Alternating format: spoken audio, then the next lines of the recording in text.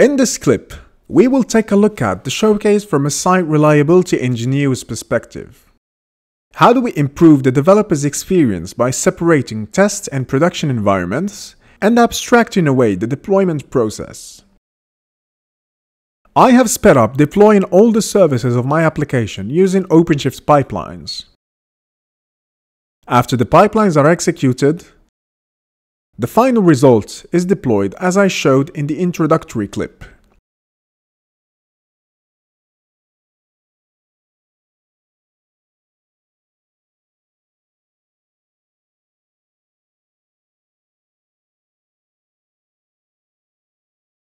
Moving to Argo CD, it is configured with multiple applications mapped to the different services. I can filter out these applications using specific fields and labels. For the showcase, I have defined a label named env to differentiate between applications deployed in test and production environments. Now if I take a look at test applications, everything seems to be working fine. They are all in sync and working normally. All good. But if I switch to prod applications, something is wrong here. They are all in an unknown status. This is actually normal. Using Git branches, I can simulate different deployment environments. My test applications are pointing to the test branch on the GitOps repository. And this branch gets automatically updated by the pipelines. However, my prod applications point out to a prod branch, which is empty for now. As an SRE, I do want to ensure that everything is working fine before I push changes to production. You can define all sorts of tests and scenarios to tell whether the application is ready to move to production or not. For me, the application is running fine now in the test environment, so I will move it to prod. Note that this pattern of manual approval is up to the SRE. We can choose to automate this migration from test to prod if we don't feel the need to run verifications against the test application.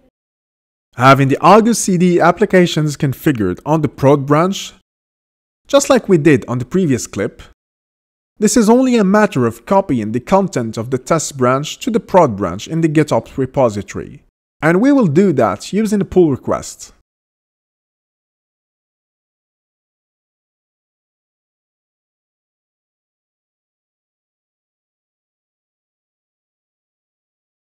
The test applications were deployed in a namespace called techzone-boutique-test. But the prod applications will be on a separate project called techzone-boutique-prod. As an SRE, you should separate your different deployment environments, in case you wanted to define different access rules to projects. After a small period of time or a manual refresh, Argo CD will pick up the changes in the prod branch and deploy my services, and we should see the final application up and running, but this time in a production environment.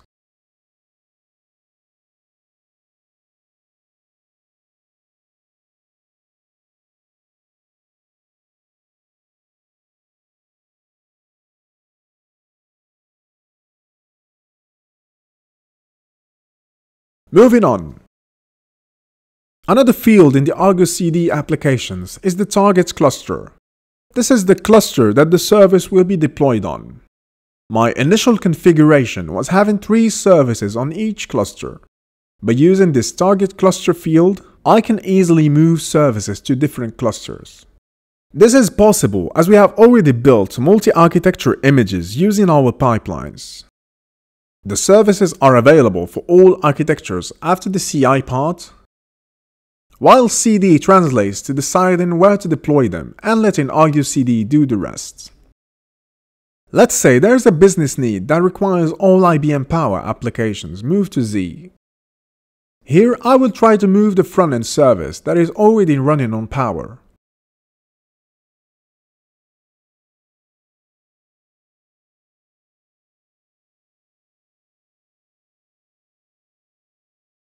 We only need to update the destination field in the Argo CD UI and wait for it to pick up the change.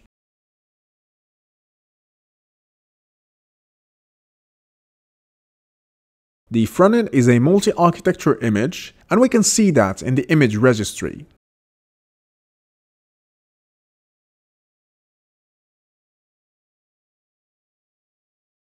I can open my new frontend. It says on top that it's running on S390X, which is the IBM Z architecture. And that was pretty much it. Note that what I have done with the frontend is possible with all the services. Granted, they are built for the target clusters architecture. You have seen that GitOps is a very powerful strategy. But wait, there's more. When I moved my service, I still had to go through the Argo UI and change the destination manually. Displacement of services can also be automated using a GitOps strategy. This is a pattern called App of Apps that is unfortunately out of scope for this series.